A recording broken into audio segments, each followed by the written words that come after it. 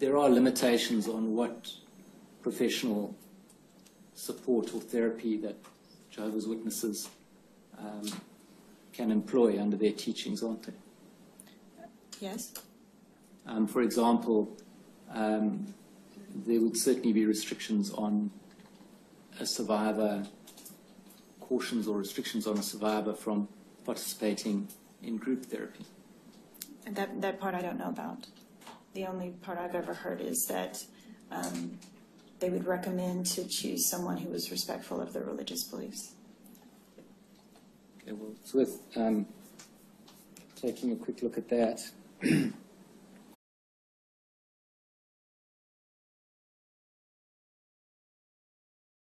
Page 55, paragraph 25.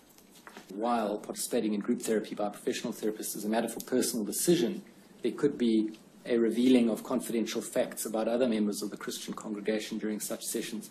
The Christian does not exercise discretion. So you'll see there that participation in group therapy is certainly frowned upon, and there are restrictions with regard to it.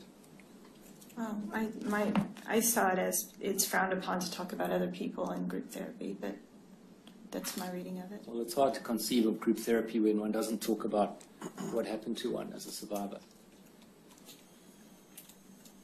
You would accept that. Absolutely. And if it was one's father or one's uncle or one's teacher or one's elder or one's ministerial servant, one wouldn't be able to get the benefit of the group therapy without saying it was who abused me.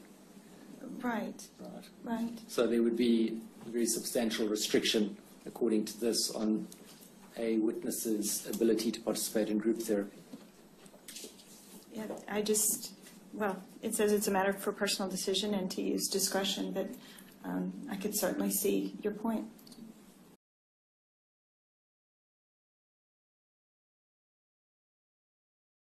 So if someone is in the congregation is found to have committed sexual abuse, and the judicial committee finds them sufficiently repentant, then they remain in the congregation. Is that right? Yes. And the repentance, of course, would come with an acceptance that they had done what they were accused of having done. Yes. Yes. And if the repentant wrongdoer was a wrongdoer in relation to one of his or her own children, they would go back into the family. As far as I understand, yes. Unless there was a report to the authorities. Well, normally yes. You accept, and I think you've written or spoken on this subject, you accept that a child sexual abuser is unlikely to be able to stop abusing. In other words, once a child abuser, there's likely to be reoffending, not so. It's a very complicated question, but once somebody abuses, once their internal mechanisms of control have allowed them to cross that line once, I don't have confidence in those internal mechanisms of control for the future. And so really positive steps need to be taken to ensure that such a person doesn't have access or opportunity. Yes. Would that be right? And that ability to take effective child-safe action, given what we've just been through, it doesn't exist in the Jehovah's Witnesses' current procedures, does it? Well, yeah, I don't think it's just the current procedures. I don't think that they have the authority to remove a child from a home. Well, that certainly. But if the law would require them to report, then they say they would report, not so. Yes. But in the absence of such a requirement, then they're not likely to report, or certainly not required by their documents to report to child protection authorities.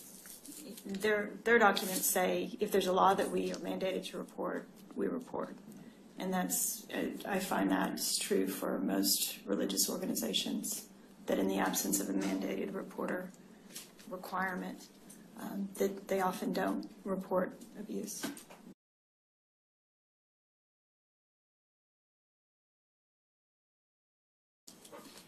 Doctor, just to finish the discussion that you and I had previously, if a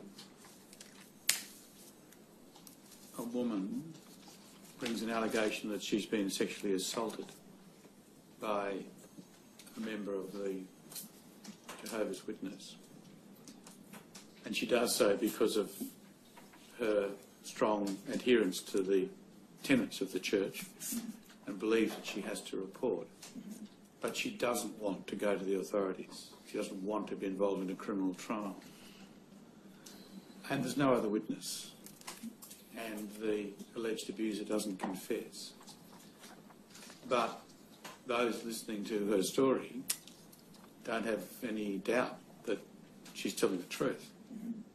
But they can't take any action because there's only her evidence. What happens then within the church? I assume, well, you tell me, does the abuser then stay with all of his rights intact, and the woman would be required to, if she wished to remain part of the Jehovah's Witnesses, to interact with him in that environment? Is that what happens? In addition to some other warnings or things of that nature, I would think that that would be what would happen. It's not a very good place to end up, is it? It isn't.